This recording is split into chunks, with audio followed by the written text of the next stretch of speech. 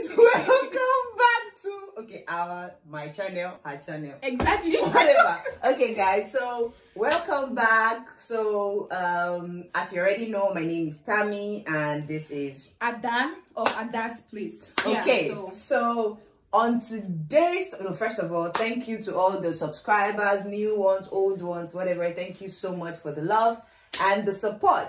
So today we are bringing you guys tea, like from the caption, description. You must have seen it, but you don't really know what's coming.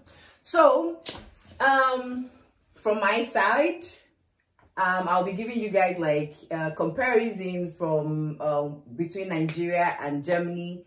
She will be giving comparisons between Nigeria, Germany, and China. Three. Hey! We have experience. We are bringing you experiences from everywhere. So, guys, we are going to be giving you guys the, like, you know, different tips, comparisons between Nigeria, China, and Germany on, you know, studying in these countries. So, sit back, as you know, the pen, educational system. as you know, paper. So get your pen and your paper. Make sure let's begin. You jot things down.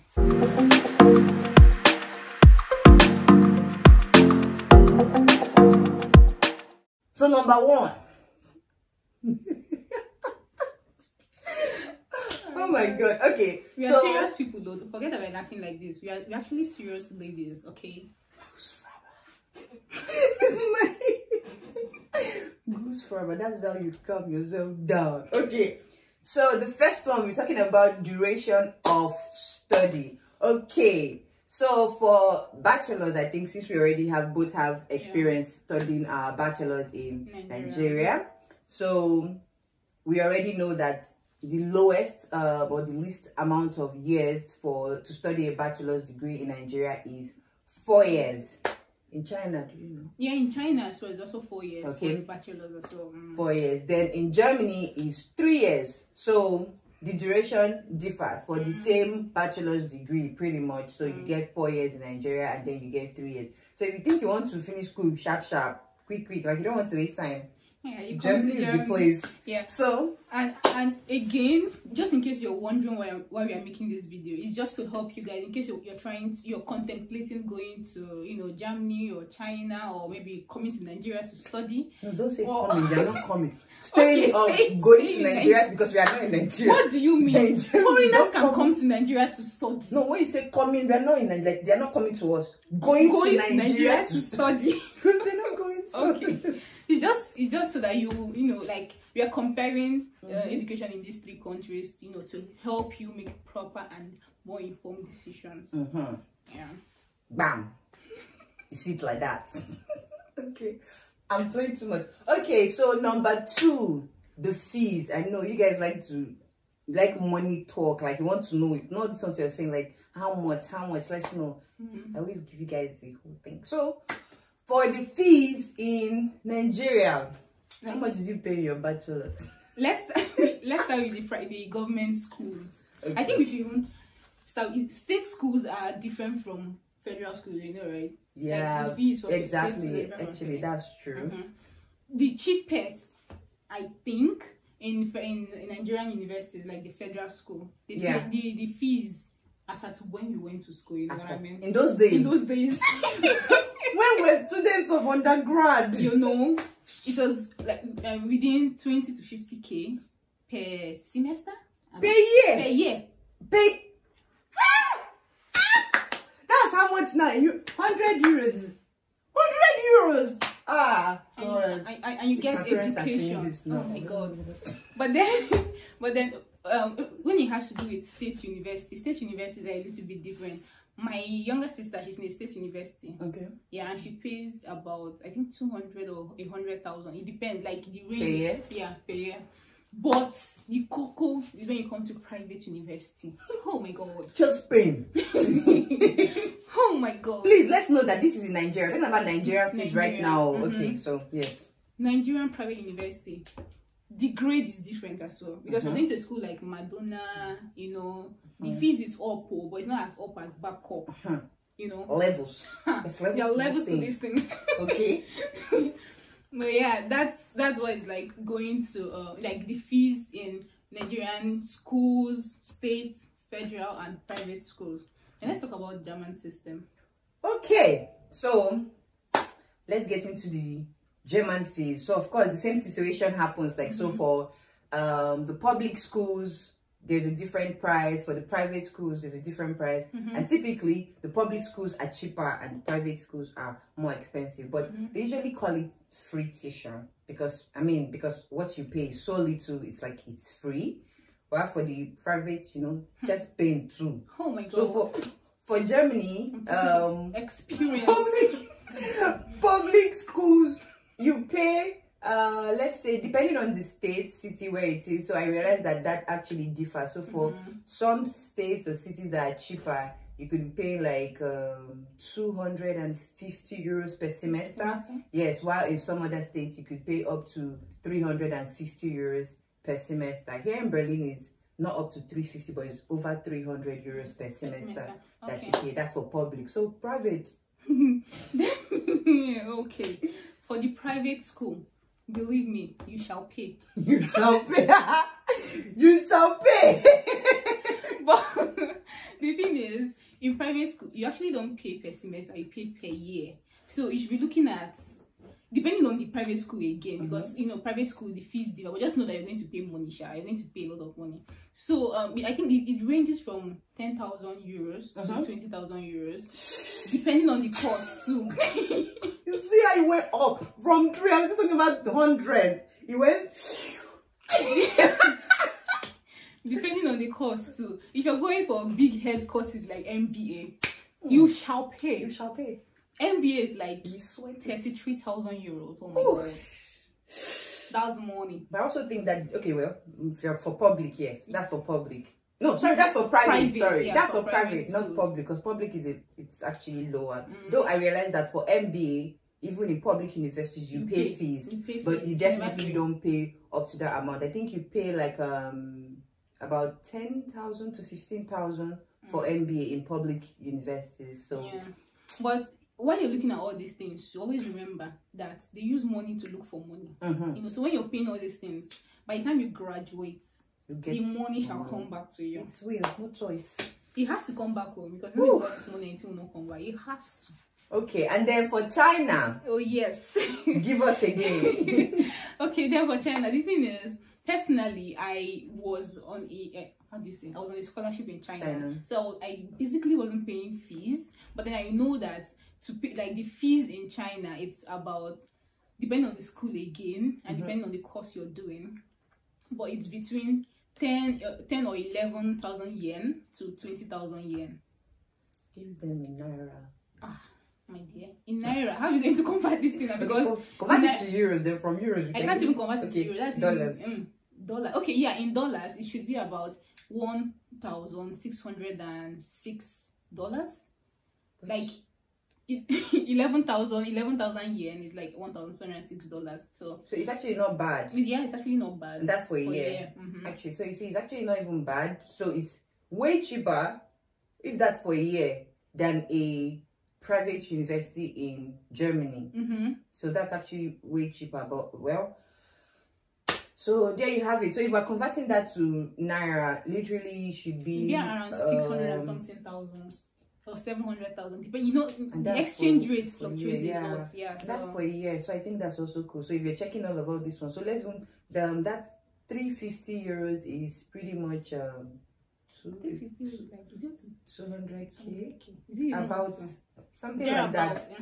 About 200k. So imagine, but the thing is that 200k you're paying it per semester. So in a year you pay that twice. So that's like 400k per year in a public university in Germany. So do your comparison, check your account balance, and know which one you will like. The choice is yours. Exactly, the choice is yours. So number 3, the teaching pattern. The teaching pattern in these 3 countries. Oh, beautiful Nigeria. Let's start there. So teaching pattern in Nigeria, from my experience, is I think they still do the same thing. It was mostly like theory, you know, they just give you like word for word from the books, like textbook meaning, textbook this, textbook that, textbook that. There was really no room for you to apply it in like a real life setting and all those things, so like practical. It was just handout, whatever textbook your lecturer gives you, give him back his definition during exams and you're good to go. Like, don't try to, you know, tackle or challenge or, you know, critique whatever he has said. What he says is right. There's no other way around it. But then it actually depends too, and it depends on the course. Because for me, I also went to Nigerian federal school, and because I did, you can't just give word for word per se, depending on the lecturers, because there are some lecturers that if you give them word for word, believe me, you're failing. You shall fail that course. So you have to look for ways around it. They just give you, like I say, a foundation, and then you have to build on that. You have to do some research. Well, the bottom line is that it's not really practical. You do mostly reading and then interpreting and then writing. And then for Germany, you would drill us. Germany is theory, practical, life experience, teamwork. Everything is combined. You do everything, literally. Like, so they would teach you in the classroom. They would expect you to know how to apply it in a real life setting. You would have to do teamwork, like group works, presentations, all that. You will have so much readings to do. They will give you articles, books, everything. Like, you can read up to 4 books for one YouTube topic. Channels, like what YouTube? If you see the channels that I've subscribed to on my YouTube, you will be wondering. All from school, you wouldn't believe it. You have to even watch YouTube videos to learn. Then, oh God. And then sometimes too, they give you editorial, like publishing. Especially if you're doing things related to, you know, economics, business. You go to Forbes. You subscribe to all these newsletters. Exactly. The Economist, Financial Times. You will read everything. You read everything. Well, it's good though. It gives you gives you a proper awareness of what is happening, you know, in the labor market. So it's not just basically like being in the school environment. It's like knowing how to apply what you're being taught in, like, you know, the work environment when you go out of school, like being able to just apply that. So yes, intense, but it's actually worth it. Like, that's, you know, that. So basically, if someone asks you, for example, what is the definition of this, you're not just giving them the definition from like textbook. You're also giving them based on you really have like in-depth knowledge of this thing, so you can tell them and even give them examples of how it can be applied. So exactly that. And then what I particularly like about the German education is that they emphasize on this working in teams, because you know, at first I was like, why are you emphasizing so much? You know, why are you emphasizing so much on working in group and teams and the rest? The thing is, when you come out and then you work in an organization, you'll be working in teams. So they're giving you that foundation, you know, from the start. How to work with teams, how to work with people from different countries, how to work with people with different emotional, you know, people that their head is like this and put their head is like this. Honestly, yes. You have to have all that experience, so that when you now come into the job market, like the labor market, when you come into an organization, it doesn't feel foreign to you. Exactly, you're like really prepared for it. So the China pattern, how's it done? Okay, for China, the thing is, Chinese people, they give you all the practicals as well, but it's not as detailed as Germans, I would say. There's like from my own personal experience, so please don't come for me telling me this this was my own personal experience, what I felt when I was there. So the teachers, they are very, very committed, you get, and then they try their best to explain as detailed as possible. They give you all the things, but then it's not really, they don't really do the group work kind of thing. It's mostly your own individual assignment. So if you don't write the assignment, that's your own personal cup of tea. You get, so you have to figure it out on your own. And then again, they also like, if students don't do well, like generally on an average, students don't do well, it kind of falls back on this teacher. So the teacher, they try as much as possible to give games, activities, exercises, everything it is to make sure that you understand. You get, so that's how it is in China. So there you have it. So number 4. Number 4, right? Number 4, performance. So let's talk about what performance is like in these different countries. So for Nigeria, we have this grading of like A, B, C, D, E, and F. But can you remember like the grading? So for A, you have like 100% to 70 for A. B, you have from 70 to... Not even 70, 69. It's 69, sorry, 69 to I think 59 or something. 59. C, I think from 15. No, from okay. B is 69 to 60.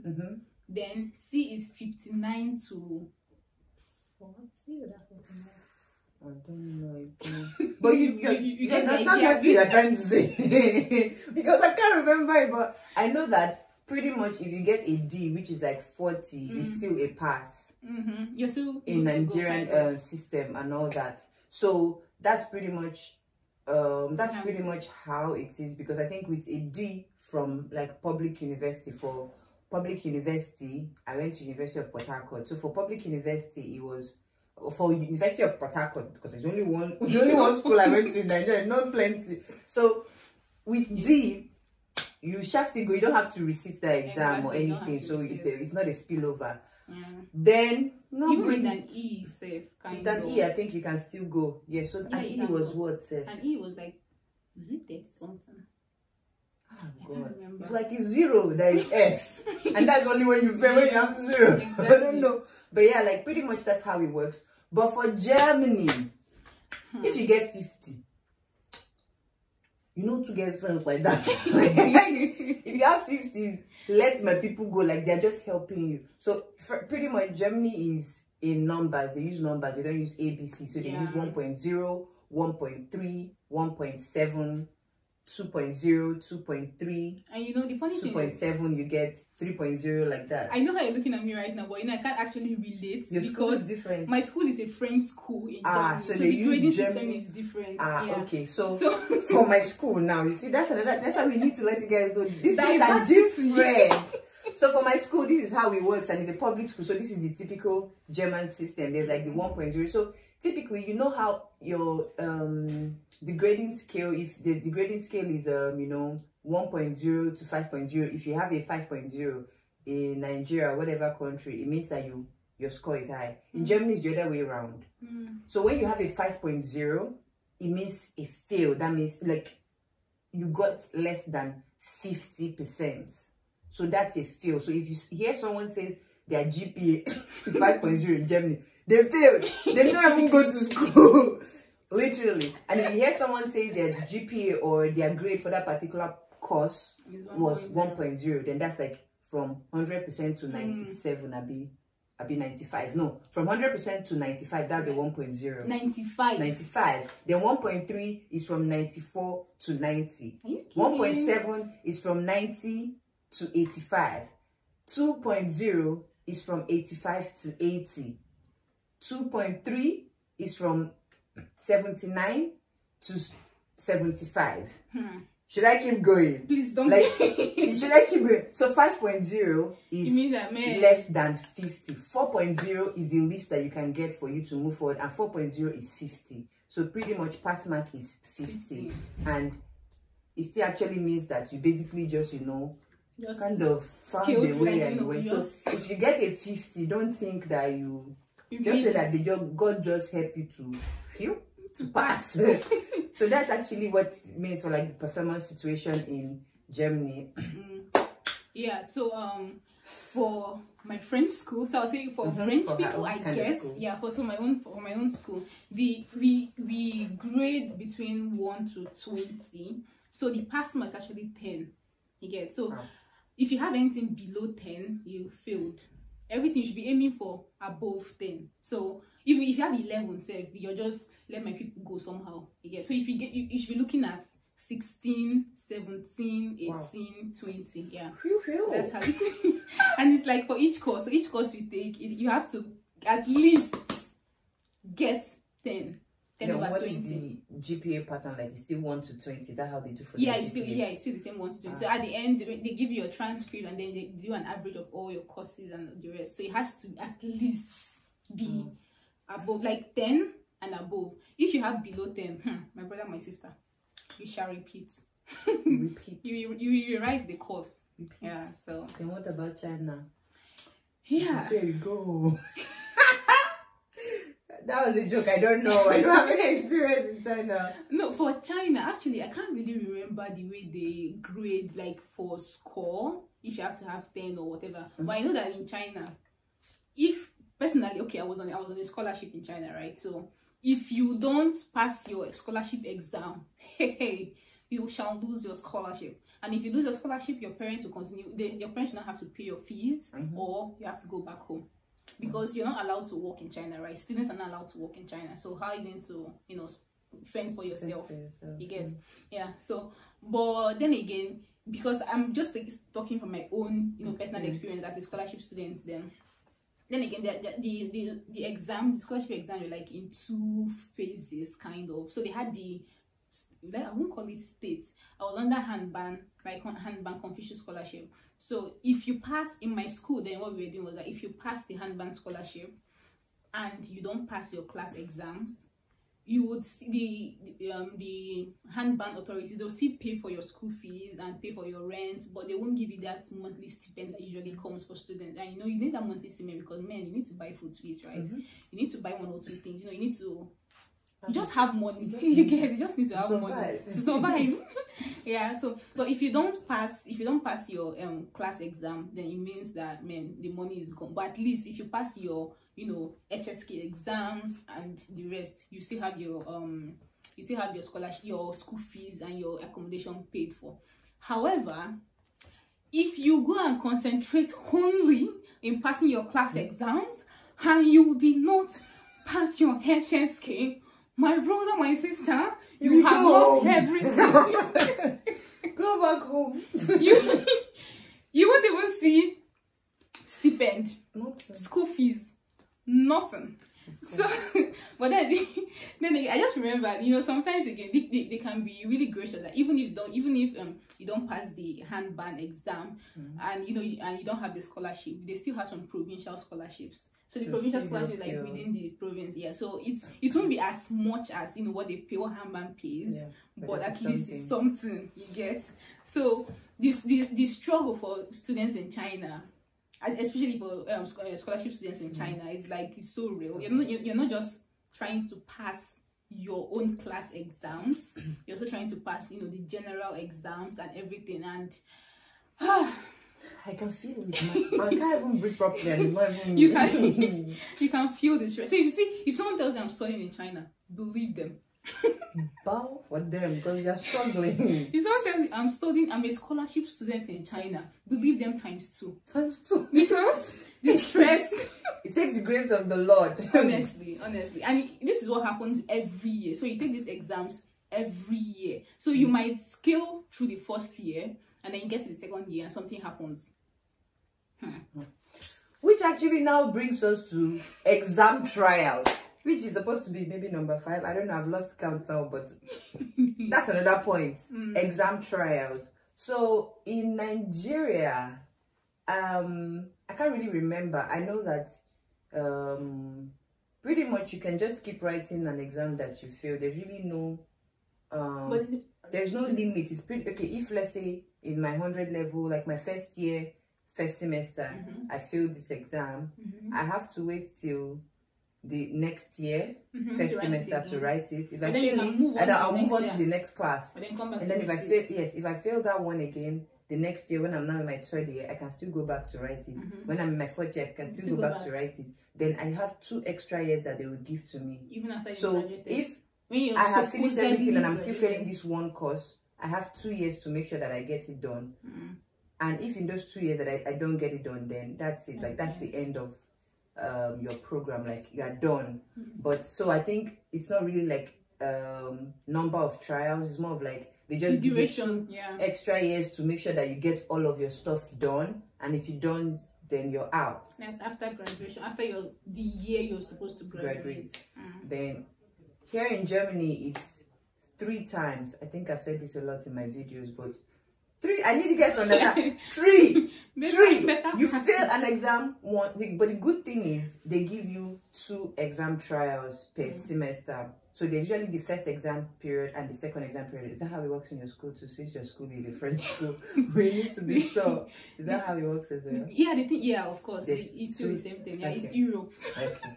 Europe is a European pattern. Yeah, so there are 2 exam periods per semester. So you have the first and you have the second. If you write an exam in the first exam period and you fail, you have the second exam period to write it still in that same semester. And if you fail it again, the next time you have to write it is the next year, that same semester. So you have only 3 chances. So if you're not sure you're going to pass an exam, you can write it maybe the first exam period this time and you fail. Don't try to do it the second term. Leave it till the next year to try. When you're sure, when you're sure. But if you feel like, okay, you saw your mistakes and everything and you can put yourself together and write it the second time, then great. But if you fail one exam 3 times, you're done.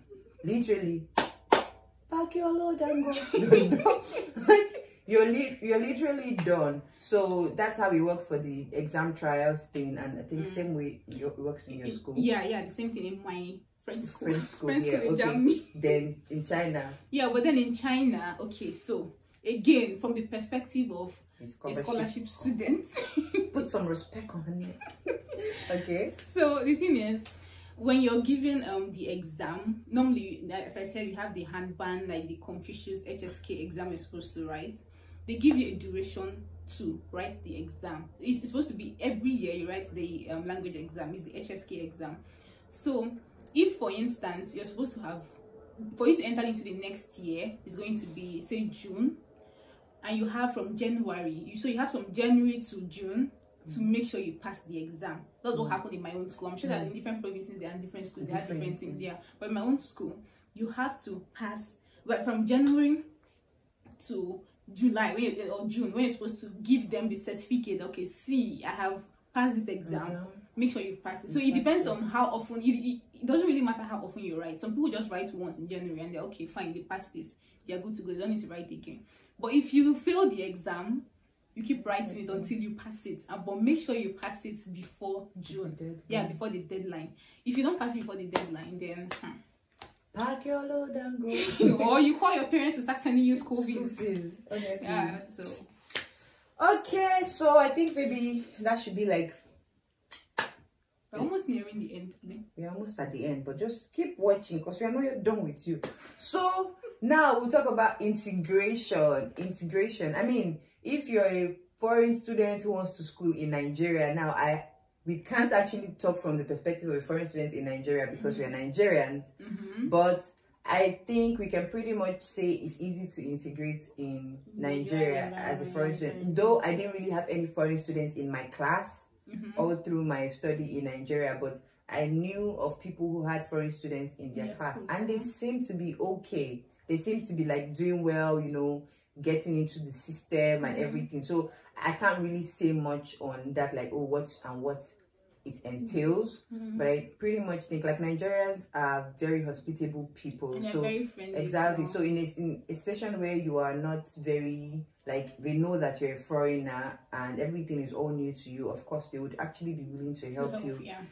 You know, studies and everything, show you around. So I think somehow, so as a foreigner, you even have a kind of preferential treatment because they just want to show you all the love they have inside of them. They just want to show off that they have so much love. So Nigerians will be nice to you. Well, in Germany, okay, I don't know. Like, okay, now this is going to be personal experience. I say what I feel. She'll say what she feels for integration. In Germany, I feel like the integration process is not that easy.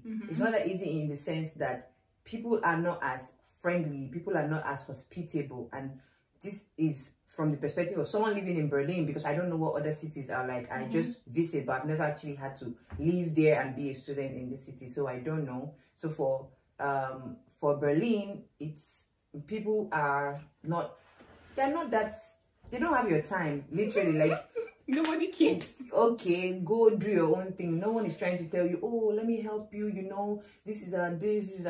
No one has that. For me, no one really had that time to do all of that. It was basically me finding my way around, trying to gather as much information as I could, you know, doing my research, asking questions, and yeah, pretty much. But after you've had, you know, you've kind of like gathered as much information as you can, then you would integrate easily, because now you know what to be done, what you should do, how you should go about it, and then you pretty much integrate. And then when you're like into the system, I think that's when you can now, you know, navigate, have friends or whatever that thing is. But that's pretty much my experience. I would say, oh, at the airport, they're telling you, well, these people are cold. They don't have your time. Like, so that's it for me. I don't know what our own experience. Well, for me, my own experience is slightly different from yours because, like, in class, I had really nice classmates. Though they are really really nice to me, and they were all very. I don't know why. So, okay, like, I'm not gonna say anything. No. Like, my classmates, they were nice. Really, I really liked the time I spent with them. You know, having our lectures and all of that, and because we're always working in groups, right? Yeah. So we're always supporting each other. Especially for me, coming from a whole, like, my background was in languages. So I studied English and then I studied Chinese, and I'm coming to study business. When I had to do when I had to do like some courses that require, you know, mathematics, finance, budgeting, I'm like, what is happening here? This is not where I belong. Give me Chinese, we can roll with it. Don't give me maths. I didn't see this coming. Where shall I begin? but yeah, I had, like, you know, some of my classmates, they already had backgrounds in finance, and so they were really really supportive. And yeah, I give that one to them. Yeah, so you actually helped your integration. Yes, they really helped me my integration and all that. So I didn't. She had cold experience. Mine was no cold. Very cold, like freezing cold. Mine was no cold at all. Yeah. So then, when it comes to China, integrating in China. First and foremost, make sure you know how to speak Chinese. Wow. Because if you're okay now, you know, as far a scholarship student again that studied Chinese, being in class, like, they were teaching us with Chinese, so the language of instruction was Chinese. So imagine if you did not know how to speak Chinese, like, what will you be doing in that class? Like, absolutely. When they crack jokes, you'll be like, okay, what just happened? Everyone is laughing, just like, can you explain? Or you just join the laughing train, you know, we don't really. So it's really important for you to learn how to, at least to the bare minimum, speak the language. And then some schools too, they offer, you know, the language classes and all. For me, before I even started the masters properly, we had this 1 year language class. So it was just to, you know, bring us up to speed with, you know, with the whole Chinese system and Chinese language and everything. Because imagine doing masters in English naturally, then imagine doing it in Chinese. So it's like, the level of difficulty is like, so you have to understand. You have to first of all understand in English before you understand in Chinese, and then, you know, you understand in English and you translate to Chinese. You get so the level of difficulty was quite different. But for people that actually studied in English, there's some people that actually studied in English in China. Yeah, there's some courses that are taught in English. But still, it's good for you to have at least a little bit of you know, knowledge of the language, like knowledge of Chinese, because most of your classmates would probably be Chinese people, and even though they might speak like the bare minimum English and all, but when you want to have some group work or maybe some assignment or anything like that, they would prefer to speak in Chinese. And if you don't know how to speak Chinese, it might be a little bit difficult for you to cope. And then again, some courses too, some lecturers, they try as much as possible to speak English. Okay. Yeah, there are some lecturers that speak good English, and if you're not lucky enough, you might see people that are managing to speak English. They just want to, you know, teach and go. But if you can speak Chinese, you can still go back. Like, maybe when you're teaching, you don't understand the pronunciation, the accent might be difficult for you to get. You can still go back and maybe consult some other literature books, in Chinese, and then you can understand whatever it is that was taught in class. So the most important thing here is just have the Chinese language thingy if you want to really blend. But in Germany, you don't. In Germany, you can be comfortable with your English, especially in Berlin. Just move. You can be comfortable with your English. Yeah. And then nothing spoiled, nothing will happen. But it's quite intense. Like, I have headache thinking about that language. What? No, but Chinese is fun. It's really fun.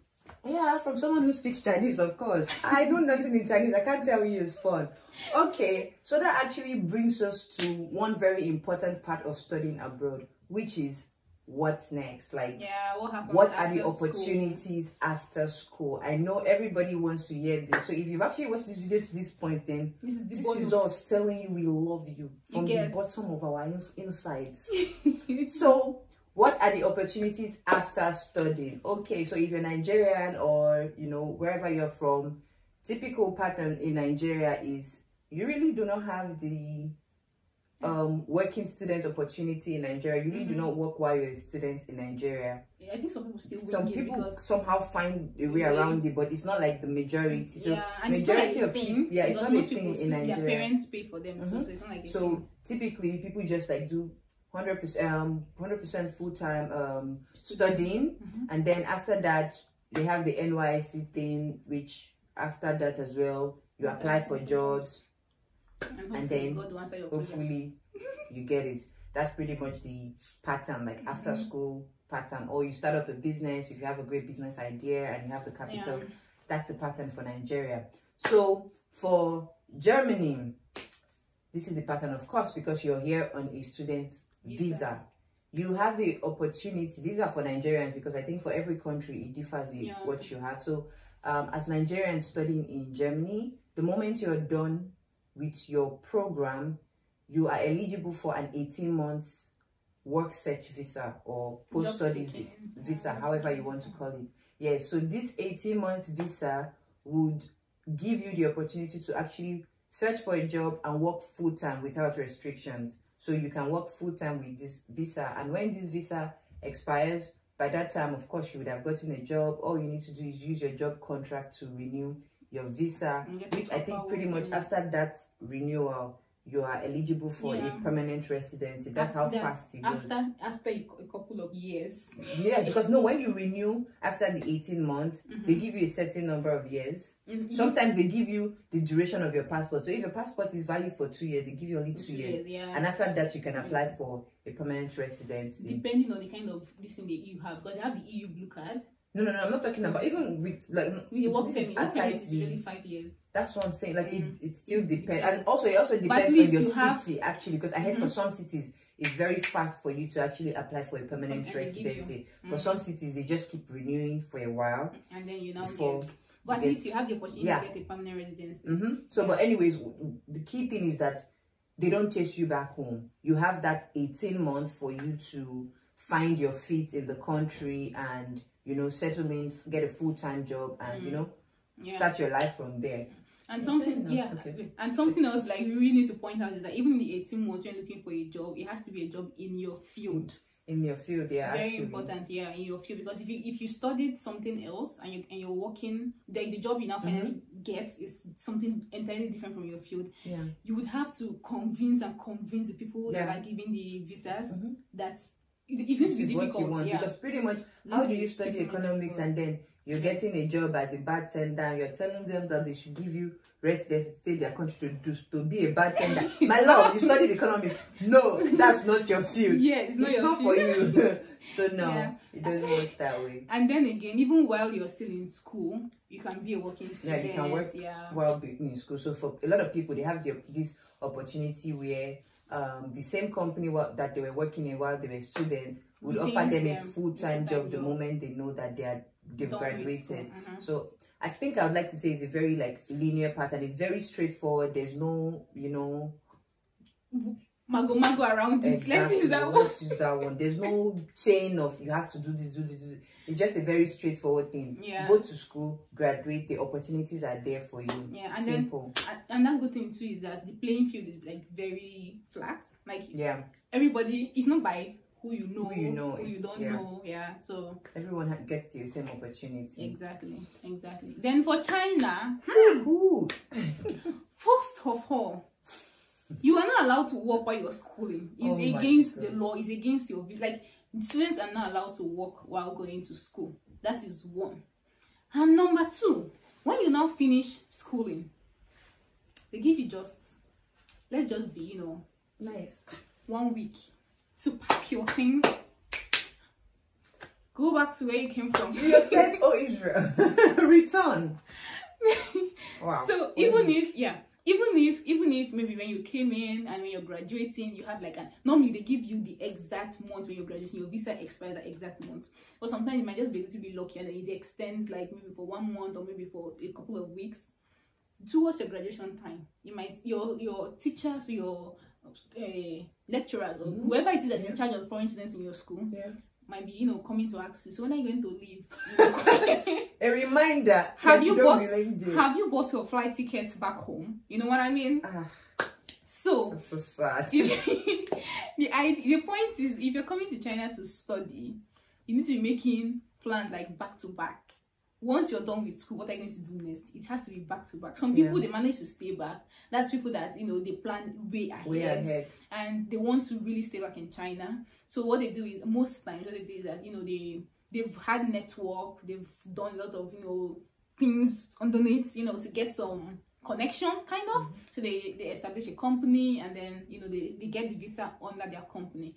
But if you're just normal human beings like us, without network or without any superpowers, you need to find your way. It's either you decide to go back to your country or you decide to go to another country. But just know that Chinese 1 week later, after your graduation, and they give you your certificate almost immediately. So it's gonna be like the certificate. They allow you to stay. You're waiting for certificate. No, take it and go. We are done with you. Once they finish, the certificate will come at most 1 or 2 weeks after your graduation. In fact, before your graduation, they start telling you, come and take your transcript. Come and take your property is ready. Put in your box. Put it in your box so you don't forget it. After your graduation, they'll give you a few days to say your goodbyes, and you know, you keep once you're done, my dear, pack your things. Okay, and so this brings us to the concluding point. Yes. And that concluding point is the relentlessness of the Nigerian educational system. Now, what do we mean by the relentlessness? In all these things that we have said, like for China, for Germany, for Nigeria, all these things that we have said, the truth still remains that Nigeria actually shaped us. Yeah. It gave us that relentlessness. It gave us that zeal. It gave us that hustle spirit. Because if you have actually schooled in a Nigerian university, you would understand the struggle. And honestly, that actually shapes you to make you know that anywhere you find yourself, you have no choice but to excel, because you've seen worse. And then you are now in a place where, okay, they're trying to help you. Because truthfully, in a lot of Nigerian universities, the lecturers are not trying to make you pass. They want you to fail. And they're telling you, like, I don't know, I'm sure a lot of you can relate with hearing stuff like they tell you A is for God, B is for me. If you get C, it means you are the smartest student in the class. So literally, they're not trying to give you good grades or anything. They're not trying to make you pass. So you have to struggle. You have to make sure. You really have to go the extra mile to excel in a Nigerian university, which shapes you for when you come to a place like this where there's like an enabling environment. They want you to pass. You have so much resources. Exactly, there's light, constant. You know, constant light. You cannot say you don't have light to read, or your fuel finished in your gen. And that's why you not charge your phone and your laptop to pass the assignment. Exactly. Where you have everything, it actually helps you to be better. That's why, honestly, when you check, you see that a lot of Nigerians are excelling abroad. It's not because they are overly smart. It's because that whole relentlessness, like, it has actually really shaped us, and it has helped us to be able to, you know, push hard even when things are so difficult in all these countries. So we have come to the end. That brings us to the end of this episode of comparison. Yeah. And guys, I know we didn't forget. We just wanted to give you the gist quickly. So please, if you haven't liked, please do so now. Subscribe and comment. Leave your comments, you know, in this comment section. People want to see that you guys were, you know, fully into this thing that we gave to you guys, because it's stressful that we give you something and you don't give us back. So we need to know that you guys are also into it. Turn on the notification bell, because we'll still be giving you guys hot. And I know we didn't do like proper intro. So if you have watched this point, here's the intro. No, here's the outro, because now we are finished. So here's the outro. My name is Tammy, as you already know. Instagram handle Purple Times. I'll put all that there. This is Adaz of Adaz Place. Of course, when we're going to edit this, we're going to put our, you know, everything. Yeah. So please, so head over to her channel, subscribe, and head over to hers as well. I'm going to put her link also in the description box. Exactly. Yeah. So thank you so much for watching up to this point. We really appreciate the love. We appreciate the support that you guys have been giving to us, and we want to know what you guys want. Like, just tell us, we'll give you. Just write in the comment section, what is it that maybe there was something you wanted us to say, but we didn't say it. Exactly. Tell us, we'll give you. We are here for you. And to serve you. Also, you can also put your experiences in any of these countries. Yeah. Or even any other country. What are your experiences, maybe compared to Nigeria? Yeah, because we know that people read your comments, and you know, if they can relate, you know, they will always people just learn one or two things, not just from us, but from you as well. So just keep the comment section going, keep it busy.